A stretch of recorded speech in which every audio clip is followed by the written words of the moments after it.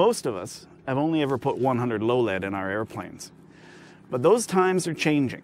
Hello everyone, it's Russ Niles reporting for AVweb from the National Research Council in Ottawa, Ontario, Canada, where they're using specialized equipment to test alternatives to 100 low lead fuel.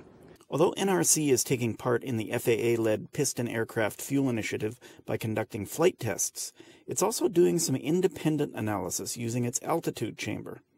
Like the FAA, NRC is testing both Swift Fuels and Shell's alternatives to 100 low lead, but the Ottawa facility has more sophisticated equipment than the FAA does.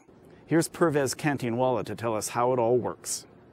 So this is a Continental TSIO 520 VB engine. It's the same sort of engine that's found in the twin-engine Cessna 402C aircraft. And here we're at the National Research Council of Canada's altitude chamber facility.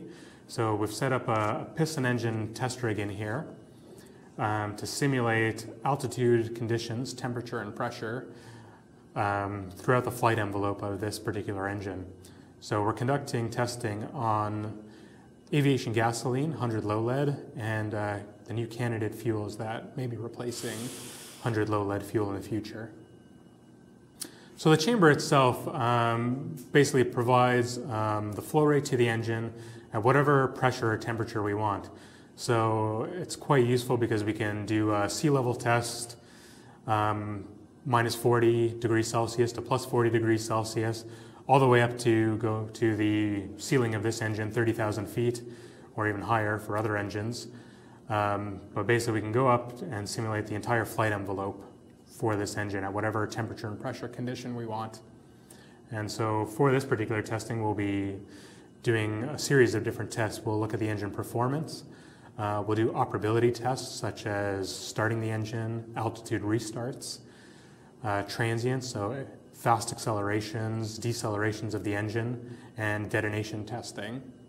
We'll also be checking the emissions of the fuels while we're doing some of this testing as well.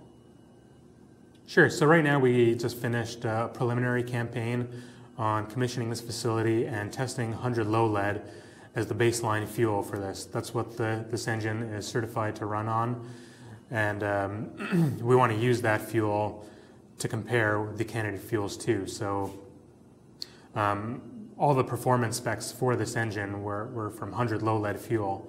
And so we want to compare and see if the new fuels meet all the same performance specs that are given in your pilot operating handbook. We've set up the conditions to the engine to simulate it as closely as flight as possible. And whatever those conditions were that we used for 100 low lead, we use the exact same test setup and test points for the candidate fuels to get a direct back-to-back comparison.